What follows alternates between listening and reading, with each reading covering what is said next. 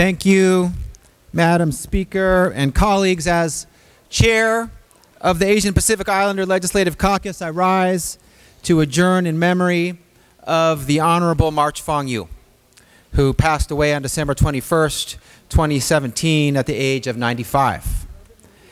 Dr. March Fong Yu was quite simply an icon, a trailblazer in California politics and a legend in the API community. March Fong Yu was born on March 29th, 1922 to Hoi Yuen Kong and Shi Shui Ju in the small Central Valley town of Oakdale, California. She was a third-generation Californian, and her parents owned a hand-wash laundry business. She often told constituents she was born behind a Chinese laundry.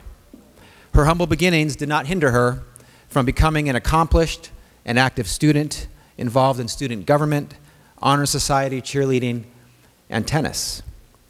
After being told by a school counselor that she would not be hired as a scientist because she was Chinese, she persisted.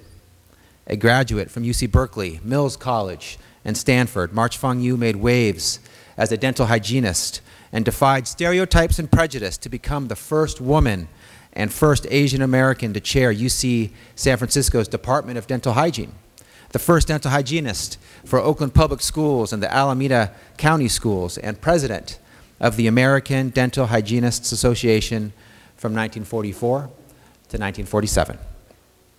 In 1956, she was elected to the Alameda County Board of Education, the Alameda County School Boards Association, and then here to the California State Assembly, where she became California's first Asian American woman legislator and first Chinese American to serve in the State Assembly. Dr. Yu ably and dutifully represented Oakland and Castro Valley from 1966 until 1974. In 1974, March Fong Yu was elected California Secretary of State, becoming the first Asian American woman to be elected to a constitutional office in the United States.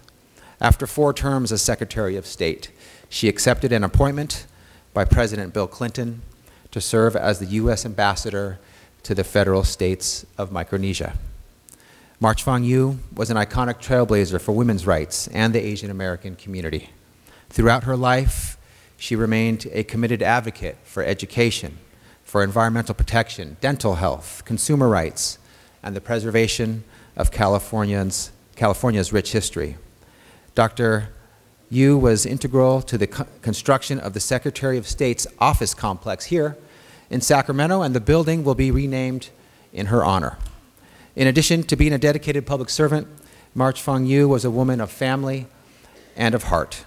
She is survived by her stepchildren, 4 grandchildren, 1 great-grandchild, and her daughter Suyin and her husband Jim.